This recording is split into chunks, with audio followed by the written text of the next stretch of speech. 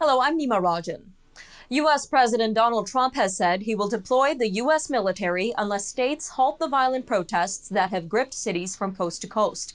The president says if governors fail to take action, he will deploy the U.S. military and, quote, quickly solve the problem for them.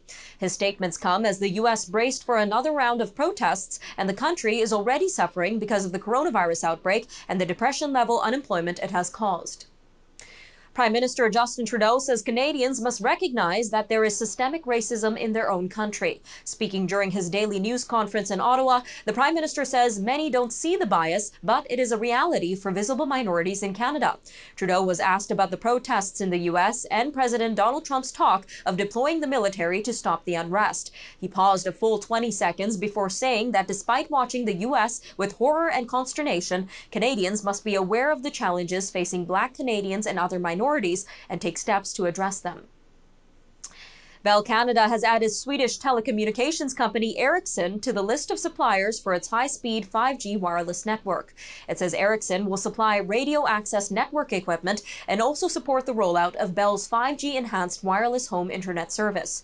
Earlier this year, Bell signed its first 5G deal with Nokia, which is a rival of Ericsson and China's Huawei. The selection comes as Ottawa continues an analysis of the cybersecurity and national security implications of 5G networks. A pair of G7 leaders are signaling their disapproval of U.S. President Donald Trump's wish to bring Russia back into the fold, allowing the country's representatives to attend the annual meetings.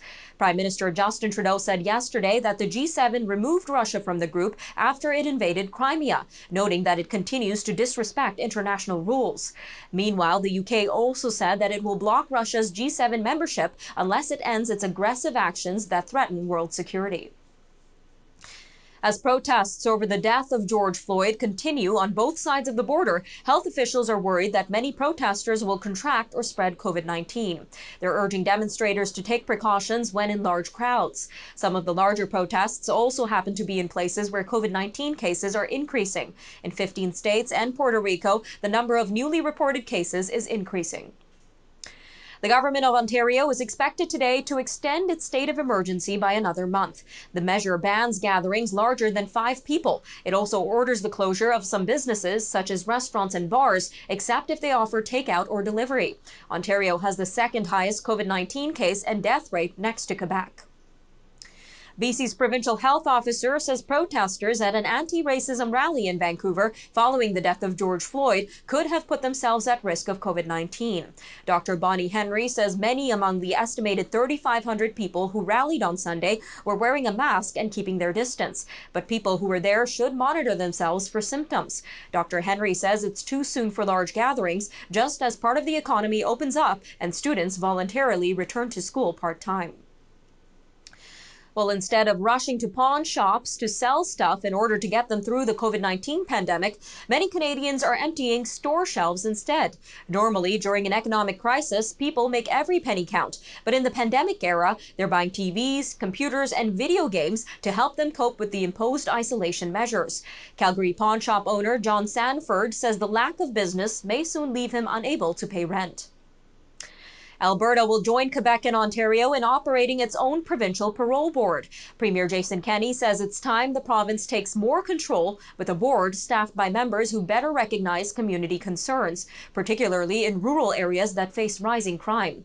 The federal government controls the parole system and would continue to make parole decisions for inmates serving sentences longer than 2 years. For those serving terms under 2 years, the new Alberta board will make decisions on eligibility and conditions upon release.